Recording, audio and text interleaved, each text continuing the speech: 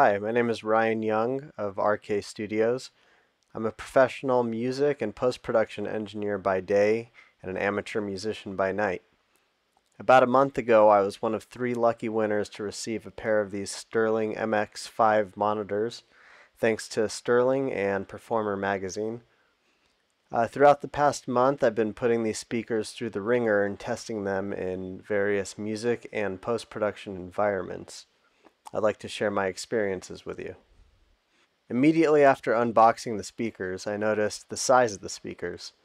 Using common sense, because they're 5-inch speakers, I didn't expect a tremendous amount of low end to come out of them. However, in my case, the size of the speakers ended up being an asset for my needs.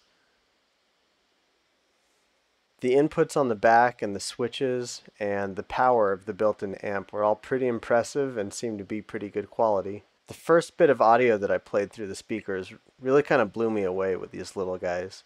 The volume knob was maybe at 10% of full scale and they were loud. More importantly, the signal remained super clean the louder it went. The speaker had a great stereo field without any blind spots, no phasing, no weirdness, and the speakers could be placed far apart, they could be close together, and it had a nice stereo image. I first started off with mixing some music tracks that I had recorded, mixed, and mastered a few years back.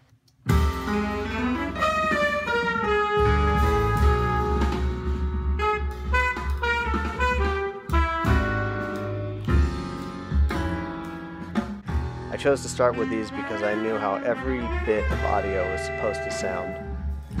So as I said before, I didn't expect too much low end to come out of these speakers. Luckily I had a subwoofer with bass management and I tuned the Sterling speakers to match it accordingly. Once I had my 2.1 setup ready to go, I found myself deep in the mix just like I was a few years ago.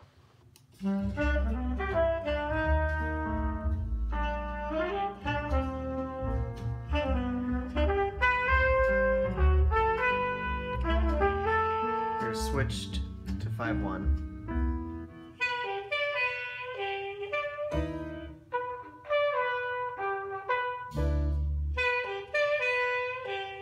And switching back.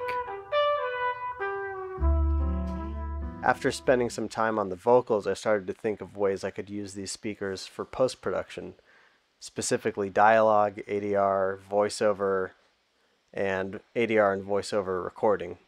Luckily, I had an ADR session scheduled. I used one of the speakers as a monitor for the actor, where I would preview the production dialogue and output the ADR beeps to cue him in for the recording. For ADR specifically, this is where the MX5 excelled and was perfect for my needs.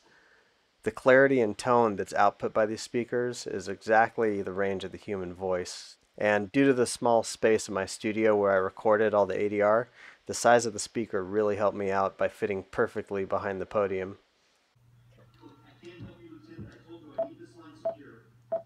Wait, no, please, listen. Okay, I might not get the timing right, but if you can cut it up or something. Sure. Okay. There we go. Yeah.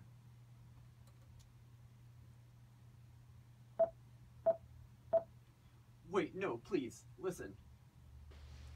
Lastly, I tested these speakers as the alt setup of my post-production mix stage. My main setup is a 5.1 system, and I use these as my alt 2.1 setup. And again, I was using the same subwoofer of my main 5.1 setup. It was the same setup that I used for my music mix. So with my audio interface, at the press of a button, I'm able to seamlessly check my film mixes between 5.1 cinema surround sound to my down mix 2.1 with these near fields. And this would allow me to check what the average consumer would be listening to. Having this at my disposal made it easy to check how the average consumer would hear the mix versus how an audience would hear the same mix in a theatrical environment.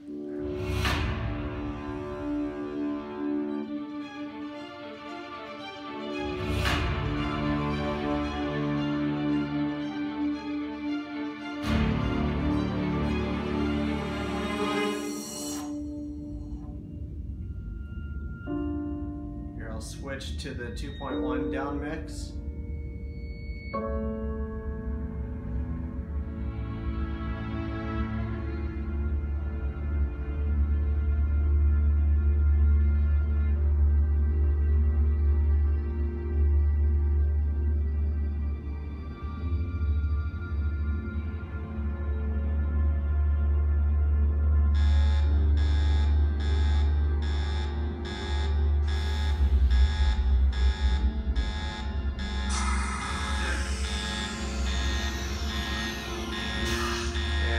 Going back to 5.1.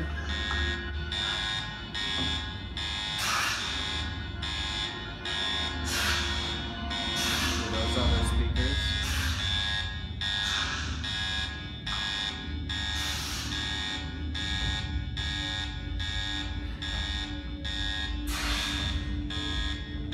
Goes back to the down mix.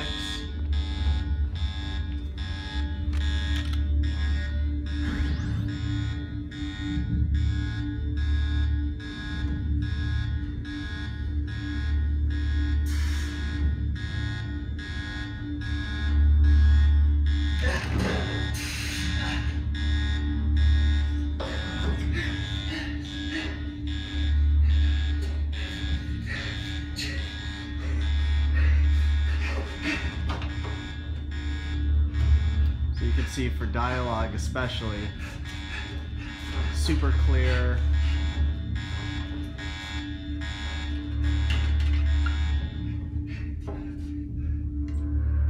Really full, rich sound.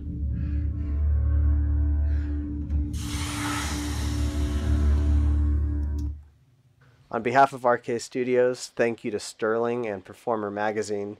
These MX5 speakers will continue to be an essential tool in the post-production facility.